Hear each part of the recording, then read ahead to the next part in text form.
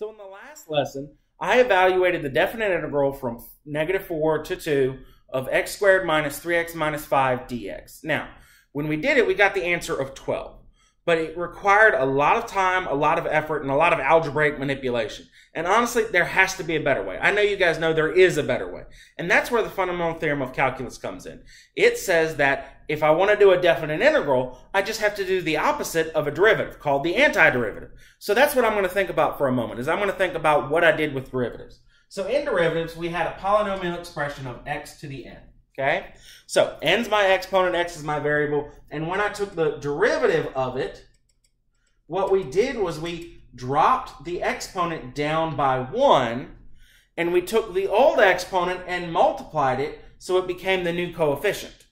Now, in this situation, I want to do the exact opposite. So what I'm going to do is I'm going to take x to the n, and instead of going down by 1 in the exponent, I'm going to go up by 1 in the exponent. So it's going to be x to the n plus 1.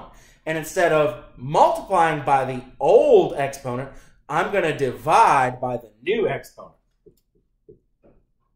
Okay? So that's the process that I'm going to employ here. The thing that I'm going to do first, though, is break these up by terms. So I'm going to do the x squared first. So I'm going to do the definite integral from -4 to 2 of x squared dx. Then I'm going to subtract another definite integral from -4 to 2 of 3x dx. And then I'm going to subtract the last one, so -4 to 2 of 5 dx. Now, once I've broken it up by terms, I'm going to go ahead and start working on this process. So that x squared, exponent is 2. I'm going to kick it up by 1, so it's going to become x cubed. Now, again, we're going to divide by that new exponent, which is 3. So we're going to divide by 3. Then I'm going to evaluate from -4 to 2. All right, that's the first term. Let's do the next one. So that's 3 times x to the first. So I'm going to kick that exponent up by 1. Again, we're still subtracting here.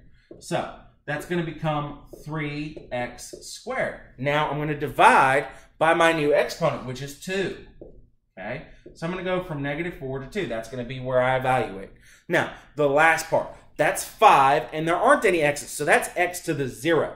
So what I'm going to do is I'm going to take that x to the 0, and I'm going to bump it up by 1. So it's going to become 5x to the first.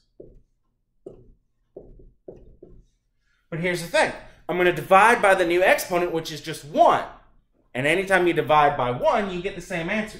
So the only thing that I have to worry about now is evaluating it between -4 and 2. So that's what I'm going to do. I'm going to go ahead and start plugging this stuff in.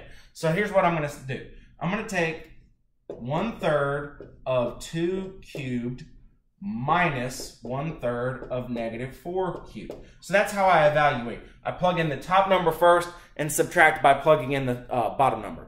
All right, so here I go. I'm going to go ahead and set up the next one. So we're going to do 3 times 2 squared over 2 minus 3 times -4 squared over 2. Then I'm going to do the last part. So we're going to do 5 times 2 minus 5 times -4. At this point, we're down to arithmetic. We're down to literally just plugging this stuff in the calculator. So that's what I'm going to do, is I'm going to make sure I have my handy-dandy little calculator nearby. So I'm going to go ahead and start trying to work stuff out. Now, 2 cubed is 8, so that's going to be 8/3. And I know that -4 cubed is -64. Well, I'm going to multiply that by the -1/3, so this is going to be positive 64 over 3. Which should make 72 over 3, which I know simplifies down to 24. Okay, so that's what that first term is. The first term is 24. All right, then I'm going to subtract that by the next part.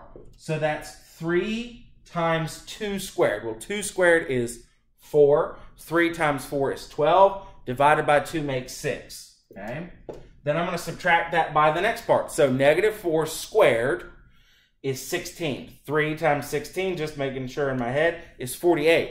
Divide that by 2, you should get 24. So I'm going to subtract that by 24. All right, let's do the last thing. 6 minus 24, I just want to make sure I get it right, is -18. So I'm subtracting by -18. All right, so here I'm going to go ahead and try to do my last part. Minus 5 times 2 is 10, and -5 times -4 makes 20. And 10 and 20 makes 30. So I'm going to subtract by 30. So look at where I'm at now. I'm at 24 minus negative 18 minus 30. So 24 minus negative 18 minus 30, and that gives me a whopping 12. The same answer I had before, but notice it's a lot easier this time.